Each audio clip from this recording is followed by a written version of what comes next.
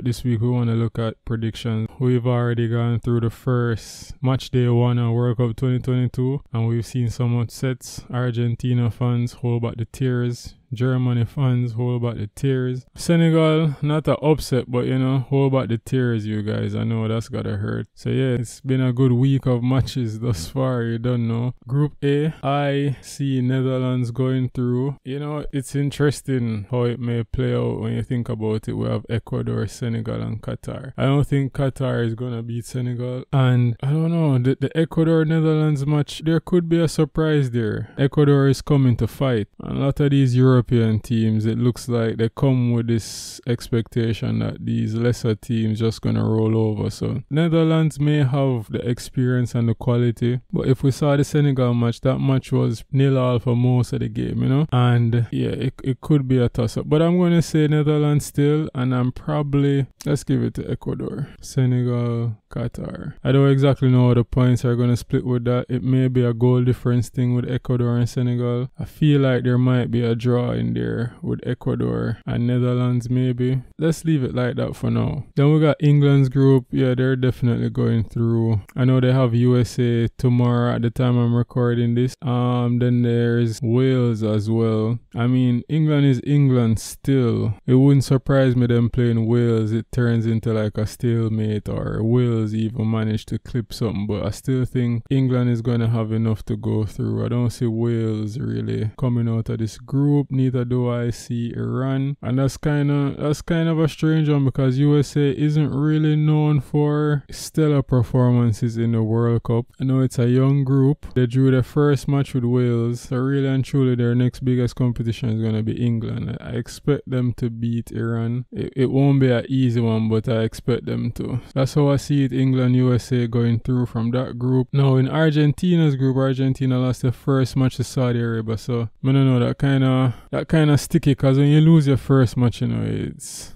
interesting. But when I check the history between Argentina and Mexico, Argentina has won most of their matchups with Mexico. The last time Mexico won is probably almost 10 years ago, if not more than 10 years ago. So even though Mexico has a very good record in the World Cup of making it through to the second round, and I'm feeling like picking this with the upset being Argentina not making it through, it's interesting. I don't expect Saudi Arabia to give much more trouble after that first match. I think there would definitely be a surprise if they were to nick another win, but I don't see them be. I think Mexico is going to find a way through. They've been doing it for so long, so there's that experience in that team. So I'm going to hedge my bets and say that even though they drew the first match, I think Mexico is going to come out on top of that group. It's not right to bet against Argentina or Messi, but that Argentina-Poland game is going to be crucial, and it's going to be crucial not just for Argentina, but Argentina actually plays Mexico before, so you see, it sets up an interesting thing. I'm going to say Poland, then Argentina, but it's very possible we might see Argentina actually going through and quite possibly Mexico not making it. But I believe in my CONCACAF brothers, Mexico is gonna pull through. I think Argentina is gonna butt the toe somewhere along the line. The next group is pretty straightforward. I think it's definitely gonna be France. I don't see Australia coming out of this, so I'm gonna go with the European powers for this one. I'd probably say Australia, then Tunisia. Now Group E, coming off of Spain and Germany's first match, is quite informative. Spain looks ready. It's Croatia, but I mean, if they perform anything like they did against Croatia, that match with Japan, it could split hairs. And in all honesty, Germany wasn't so hot in Euros last year, so I'm not really convinced by Germany. So I'm gonna go with Spain, and I'm gonna bank on Japan, and then let's say Germany, Croatia after that. But let's just see before we move on. Let's say Spain versus Germany, and let's look at the history between those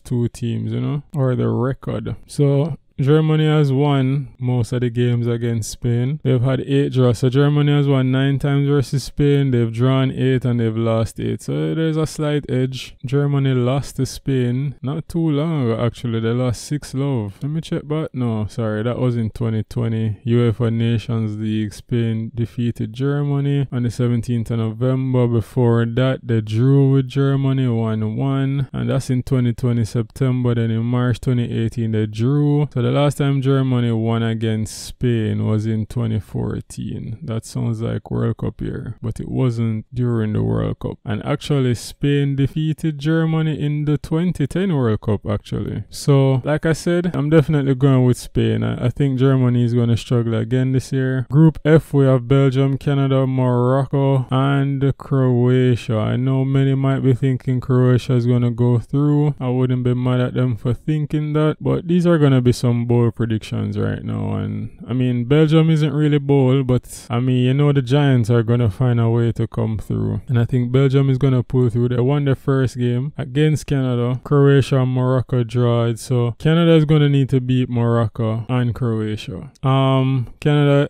is like kind of a young team. I think it's really going to come down to what happens with Croatia and Belgium. I think Canada can beat Morocco, but Morocco could possibly beat Canada as well. I mean, what's the index rating on these guys? Let's see how Canada stacks up against Morocco. Morocco. Could be here butchering fellow Africans' names, country name for no good reason. Yeah, so Morocco is ranked 22. They're pretty high up. And Canada is 41. So, you know, Croatia is ranked 12. Alright guys, I'm gonna have to lean and say that Croatia, you know, the honest thing is I don't see Croatia really beating Canada. I mean, Canada was balling against Belgium and Belgium narrowly came away with that one. I'm still gonna go with Canada. I think Croatia is gonna have a very downturn in form compared to 2018. Now for Group G,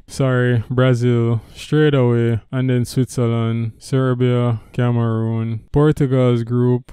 I mean, even though Ghana lost, Ghana put in a very good performance today, and it kind of showed that Portugal is not so solid defensively. If they're under pressure, they will make mistakes, and Uruguay could pounce on that. Korea could potentially pounce on that. But Uruguay, Korea had a draw. Do I see any more draws coming? I don't think that any team Ghana is gonna play, they're gonna end that much in a draw. They also have some concentration issues, you know. So there's gonna be goals in that game, and I think they're gonna score as well. It might just be can they win in the shootout? They're gonna want blood against Uruguay. But right now, as it's trending, Portugal is looking like they're gonna pull it through. It's very possible that if Uruguay loses to Ghana, that Korea would need to win against Portugal or against Ghana. Is that gonna happen? I wouldn't be surprised if Ghana and Korea drew, you know.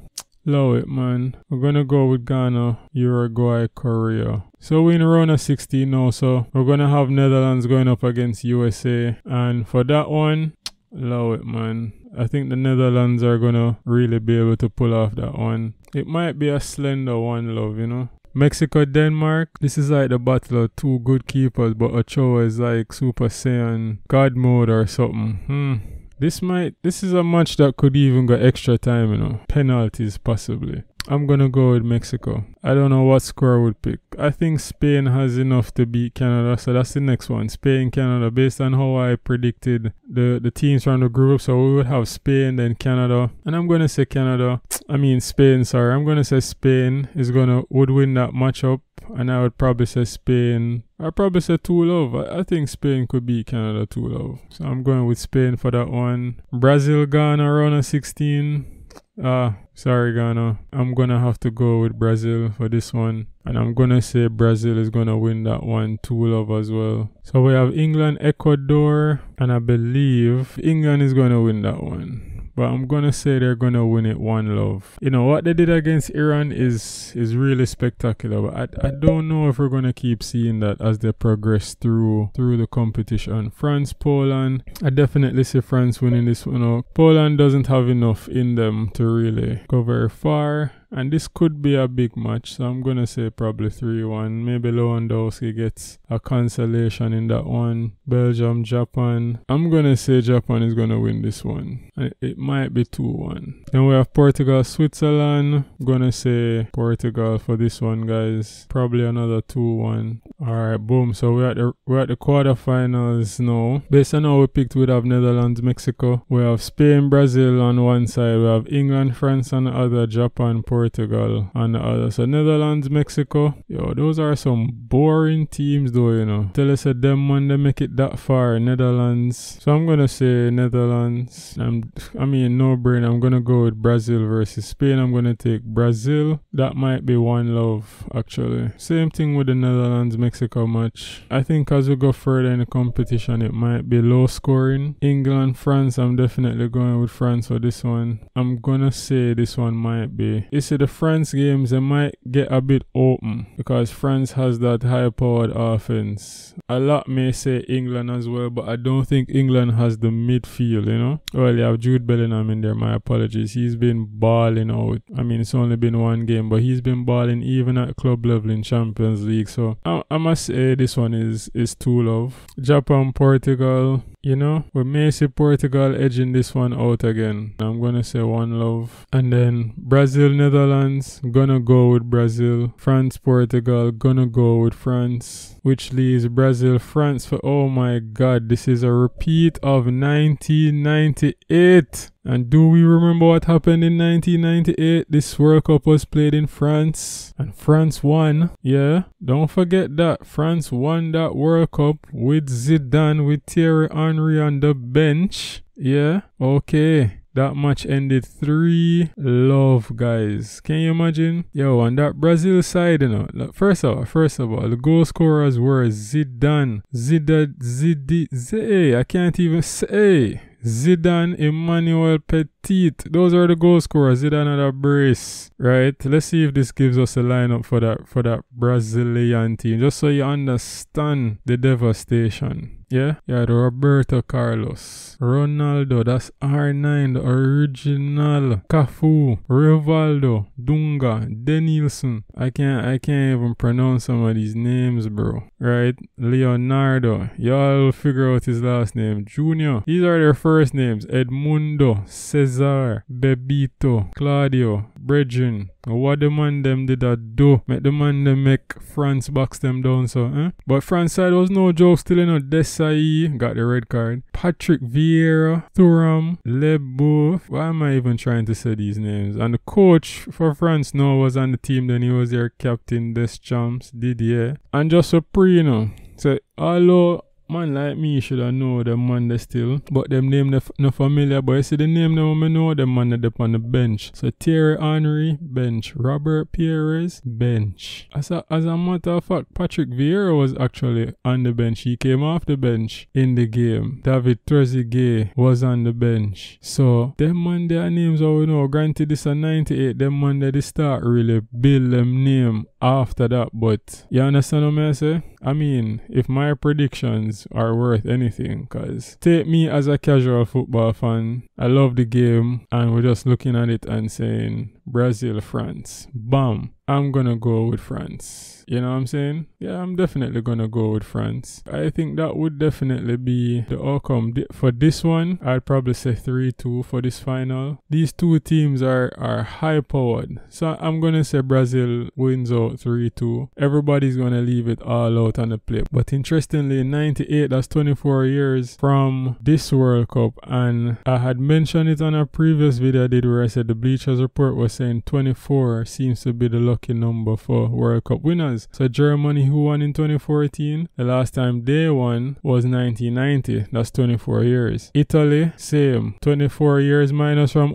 06 was the last time they won. Brazil, same. 24 years from 2002 was the last time they won before that. So when I was looking at it, I was saying, Brazil won 02, 24 years would be 2026. But then I was saying, France won in 2018, which would have been 20 years since 1998. But if France makes it through to the next round, which is what I had predicted. For all intents and purposes, they look like they're going to beat that curse. Then could it be that they could be another nation along with Italy and Brazil to win consecutive World Cups? Oh, that would definitely be something. I mean, I was on 538 and I looked at their current. It's basically a table giving the percentages probability of these different teams making it or winning the World Cup. So when you look at it, we have Brazil. Brazil has a 37% chance of making it to the final. Spain has a 24%. France has 22%. Netherlands 15%. Portugal 15%. England 16%. Argentina 9%. Now that's to make it to the final. And if we just do a quick flashback, so for my semi-finals, I have Netherlands, Brazil, I have France, Portugal. So right away, I have 1, 2, 3, 4 out of the top 5 that they have right now based on the current point standings projection to make it to the final. Now, they have a column that speaks to who would win the World Cup. So we have Brazil 25%, Spain 15%, France 11%, Netherlands 7%, Portugal 7%, England 7%. So England would be like the 6th team, Argentina 5, Argentina is the 7th. As you can see, based on this, my projections aren't really that off. They're pretty close. Just out of curiosity, I wanted to see how they project the group stages. So they have Japan with 53% come second, and I had Japan as second, so that sounds like I'm somewhere there. Belgium 54% to come first. So pretty much I would say that I'm not that far off of my projection, because see, I didn't pick Senegal to make it anywhere. Senegal has a 24% chance. USA has a 34%. But see, this is where it gets interesting now. So I had Mexico and Poland, and they both have equal chances to come second in the group. Mexico, Poland, it's 20 to 16% chance relative to come first, but Argentina has a 24% chance. So you see that group, guys, it's really close, and even with that, Argentina has a 31% chance to come second. So Argentina has a better chance to come first or second compared to Mexico or Poland, right? But to come first, Argentina only has 4% over Mexico. It's all going to come down to that Mexico-Argentina game. If it turns out to be a draw, crazy. Actually, right now, they have Saudi Arabia leading the odds to come first and to come second. And so you can clearly see that winning your first match in the group it has a heavy weighting on your potential to go through. Heavy weighting. And that's the importance of winning the first game. It gets really tricky when you don't win that first game. So I don't know, guys. Let me know what you think about my predictions. Let me know who you think is gonna make it through. I know we have a lot of Brazil haters, probably a lot of French haters. I ain't mad at that one. But let me know who you think's gonna make it through the group stages. Who's your dark horse? Who you think's gonna make it all the way to the top? Is it a popular pick? Is one of the powerhouses, or is it someone that's gonna make their way through? With the second set of matches to start tomorrow at the time of this recording, by middle of next week, we're definitely gonna know. Tuesday, Wednesday, we're definitely gonna see it shaping up much clearer with only 3 games for each team. So this second match is going to be pivotal for those teams that either drew or lost their first game. Until then, peace.